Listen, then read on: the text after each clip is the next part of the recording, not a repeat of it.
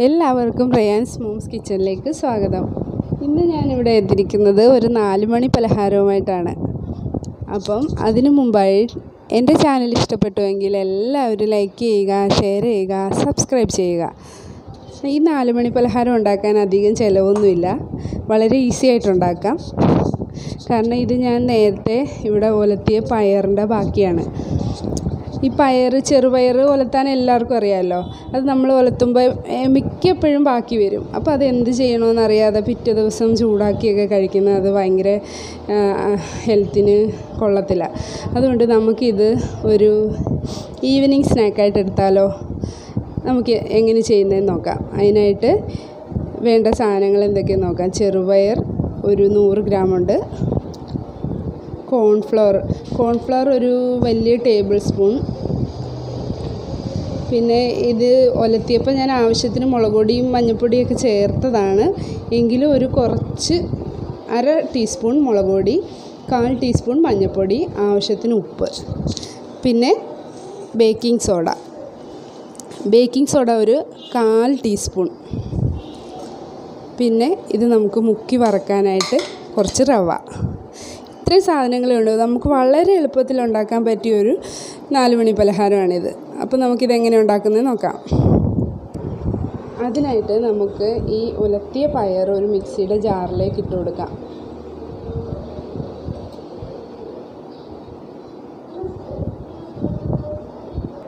മിക്സിയുടെ ജാറിലേക്ക് അടിക്കുമ്പോൾ അധികം അരയേണ്ട ആവശ്യമില്ല.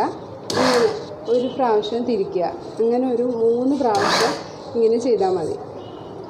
അല്ലെങ്കിൽ ഇതിൻ്റെ അടിയിലൊരു ഇതുണ്ട്, വിപ്പെന്ന് പറഞ്ഞൊരു ബട്ടൺ ഉണ്ട്. അതെല്ലാം മിക്സിക്കും കാണത്തില്ല. അതുണ്ടെങ്കിൽ അതിങ്ങനെ പ്രസ് ചെയ്ത് കൊടുത്താൽ മതി.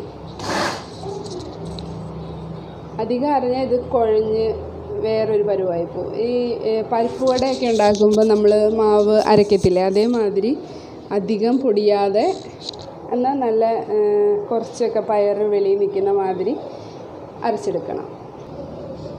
കണ്ടോ, ഈ ഒരു പരുവത്തിൽ കിട്ടണം. അധികം പൊടിയാനും പാടില്ല, എന്നാൽ പൊടിയാണ്ടിരിക്കാനും പാടില്ല. ഇനി ഇതിലേക്ക് നമുക്ക് ഒരു ടേബിൾ സ്പൂൺ കോൺഫ്ലവർ ആഡ് ചെയ്ത് കൊടുക്കാം.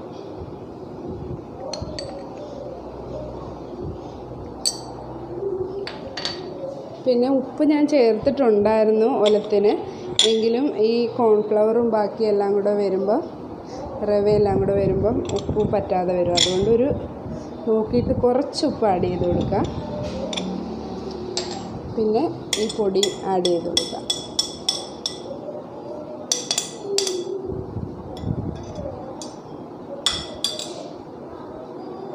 എന്നിട്ട് നമുക്കിത് നന്നായിട്ടൊന്ന് മിക്സ് ചെയ്യാം.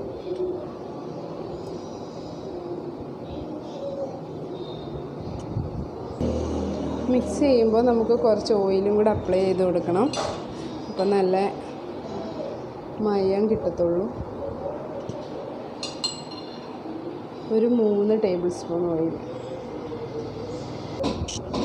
ഇതിലേക്ക് ഒരു 1/4 ടീസ്പൂൺ ബേക്കിംഗ് സോഡയും കൂടെ ആഡ് ചെയ്ത് കൊടുക്കണം. എന്നിട്ട് കൈ കൊണ്ട് നല്ലതായിട്ട് കുഴച്ച്, ചപ്പാത്തിക്കൊക്കെ കുഴയ്ക്കുന്ന പോലെ കുഴച്ച് വെക്കാം. കുറച്ച് വെള്ളം കൂടെ വേണമെങ്കിൽ ആഡ് ചെയ്യാം. ഭയങ്കര ഡ്രൈ ആയിട്ടിരിക്കുകയാണെങ്കിൽ കുറച്ച് വെള്ളം കൂടെ ആഡ് ചെയ്യാം നമുക്ക്. ഇത് ഞാനൊരു അല്പം വെള്ളവും ഓയിലും ആഡ് ചെയ്തിട്ടുണ്ട്. നന്നായിട്ട് മിക്സ് ചെയ്ത് റെസ്റ്റ് ചെയ്യാൻ വെക്കുക ഒരു 10 മിനിറ്റ്. ഇത് നല്ലതായിട്ട് കുഴച്ചിട്ടുണ്ട്. ഇതിനി ഒരു 10 മിനിറ്റ് നമുക്ക് റെസ്റ്റ് ചെയ്യാൻ വെക്കാം. 10 മിനിറ്റ് ആയിട്ടുണ്ട്. നമുക്കിനി ഇത് ഒന്ന് നല്ല സോഫ്റ്റായിട്ടിരിക്കുകയാണ്. ഇതൊന്ന് ബോളാക്കി പരത്തിയെടുക്കാം.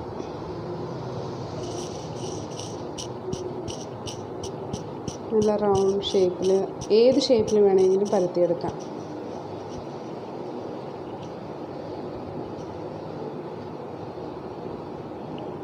ഭയങ്കര സോഫ്റ്റാണ്.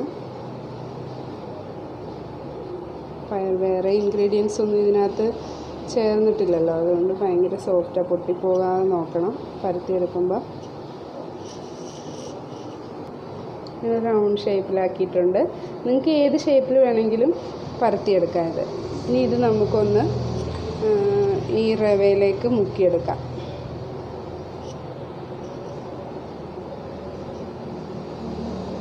വറുത്ത് വെച്ചിരിക്കുന്ന റവയാണ്, ഇതിലേക്ക് മുക്കി എടുക്കാം.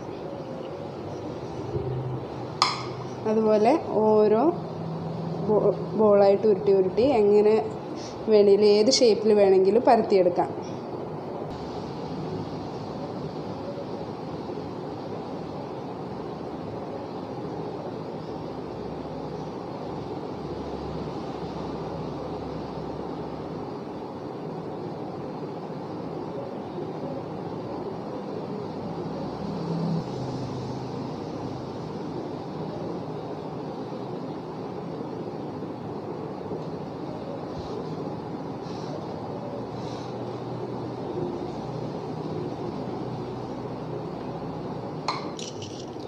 അപ്പോൾ ഞാനിത് ഇത്രയും പരത്തിയിട്ടുണ്ട്. നമുക്കിതൊന്ന് ഫ്രൈ ചെയ്തെടുക്കാം. ഇത് നമുക്കൊരു പാനിനകത്തിലേ വറുത്തെടുക്കാൻ പറ്റത്തുള്ളൂ, കാരണം ഇത് എണ്ണയിൽ മുങ്ങിക്കിടന്ന് ഇത് പൊടിഞ്ഞു പോവും.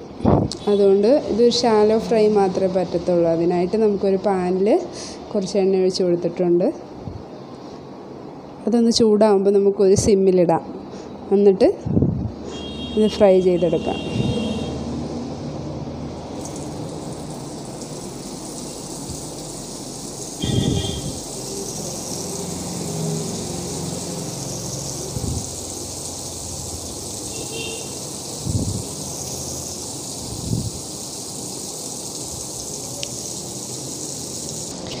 ഇത് ഓൾറെഡി വെന്ത പയറായതുകൊണ്ട് അധികം വേവേണ്ട ആവശ്യമൊന്നുമില്ലല്ലോ. ഈ റവ മാത്രം ഒന്ന് ഫ്രൈ ആയാൽ മതി.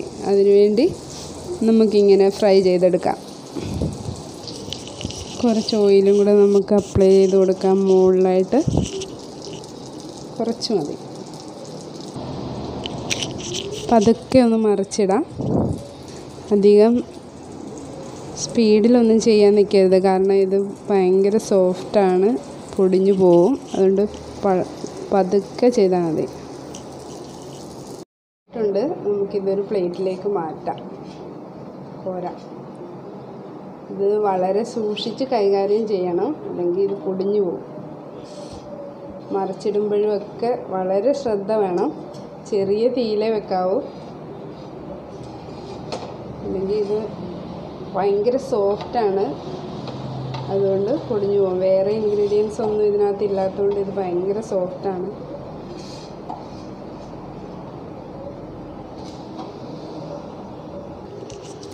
അപ്പം നമ്മുടെ ടേസ്റ്റി ആൻഡ് ഹെൽത്തി പയറുവട റെഡിയായി. അപ്പോൾ എല്ലാവരും ഇനി പയറൊക്കെ ഉലത്തുമ്പോൾ പയർ ബാക്കി വരുമ്പോൾ ഒന്ന് ട്രൈ ചെയ്ത് നോക്കണം. നല്ല ടേസ്റ്റിയാണ്, നല്ല ഹെൽത്തിയുമാണ്, വളരെ ഈസിയാണ് ഉണ്ടാക്കാനും. അപ്പോൾ എല്ലാവരും ട്രൈ ചെയ്ത് നോക്കുക. Bye bye.